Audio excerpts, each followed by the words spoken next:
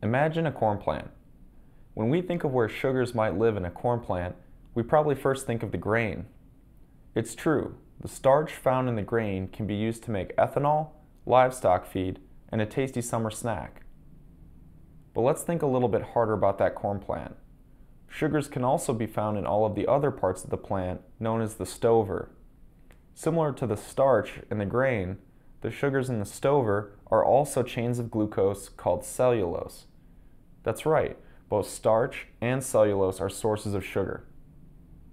But unlike the starch, which is easily accessible in the corn kernels, cellulose is located in the plant cell wall and is much harder to access. It may be hard to imagine using cellulose for all of the same things as corn starch, but it can be. It's just a little more difficult.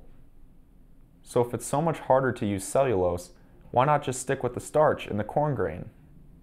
Well, corn grain takes a lot of time, energy, and money to produce, and it can have a number of negative environmental impacts.